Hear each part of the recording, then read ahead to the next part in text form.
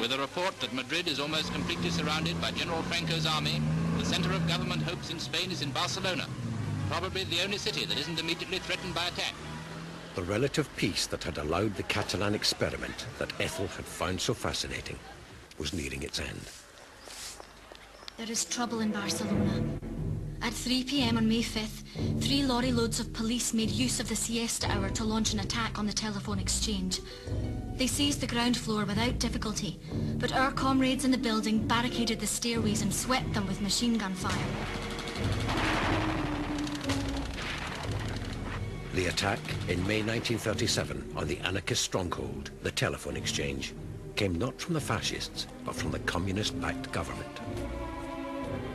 For Stalin and for the communist movement worldwide, the key and prevailing concern was that there could be political alliances and understanding between Russia on the one hand and France and Britain, above all Britain, on the other, because Hitler was threatening Russia.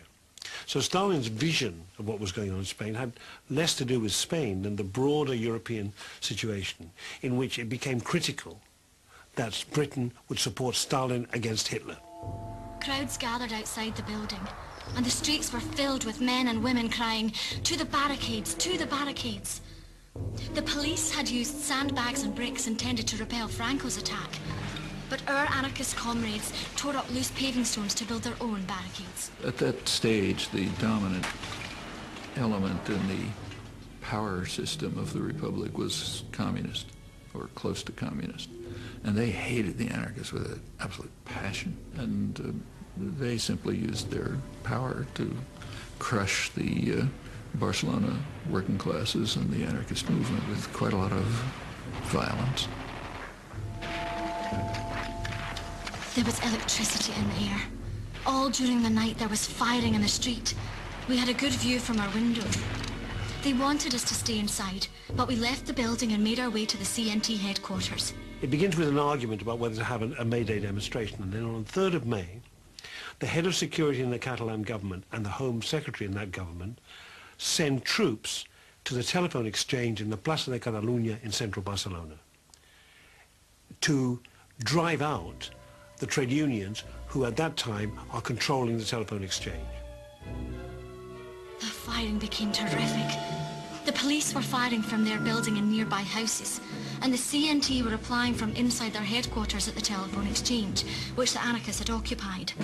The gunfire crossed from the balconies over the Plaza Catalunya, from the Colón Hotel, the Socialist Party HQ.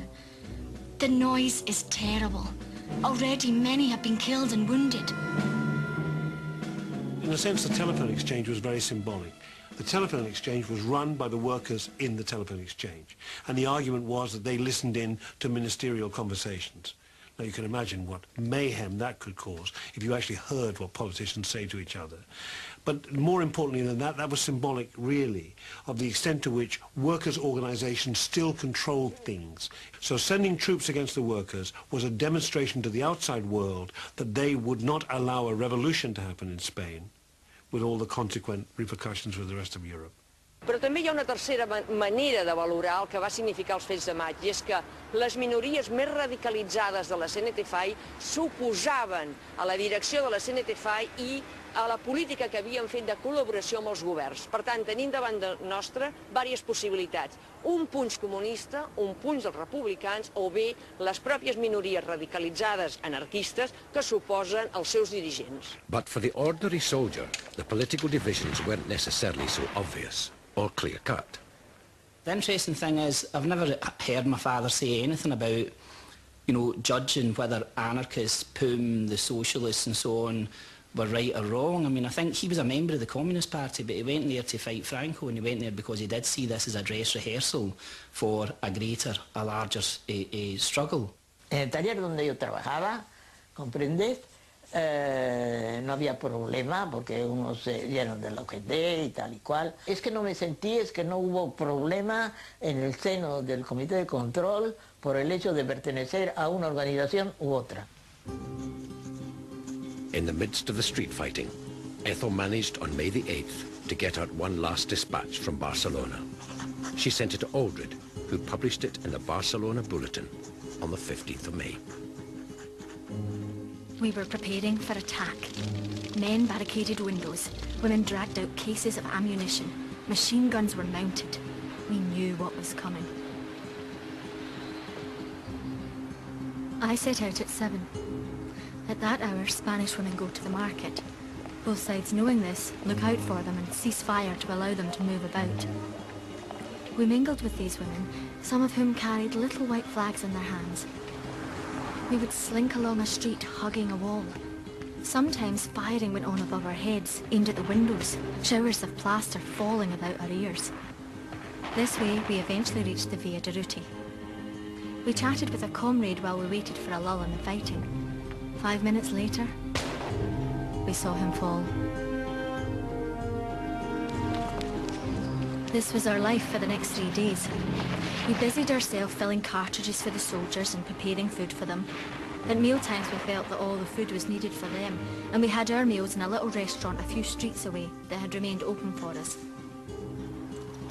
At the barricades we watched the soldiers and police drag easy chairs out of nearby buildings and sit smoking till it was time to start firing again. They seemed to take things as coolly as that. We saw 12 comrades dragged from their car and shot. When the ambulance people tried to get to them, they were ordered back and told if they went to these men, they would be fired upon. Our comrades did not want to kill people, and they withheld their fire as much as possible, contenting themselves with defence. Dead and wounded lay between the barricades, wrecked cars in every other street. Hardly a pane of glass was left in a window. All the street lamps were shattered.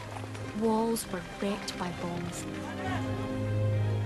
As soon as the fighting stopped, wives and mothers hurried through the streets searching for their loved ones. The streets were filled with fear-stricken and frenzied women.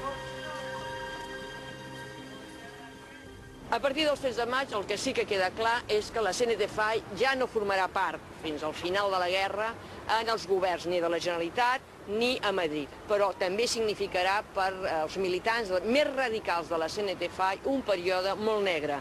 És el període d'empresonament, és el període d'assassinats, és el període de reclusió de 3.700 anarquistes en les presons i en els camps de treball que s'instal·len a Catalunya durant aquest període.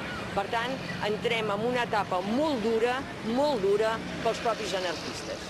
La conspiración ya venía de lejos y no eran solamente los comunistas, eran también, comprendes, todos que querían terminar con el PUM y querían terminar también con la CNT. Acabaron, bueno, sí, con la revolución.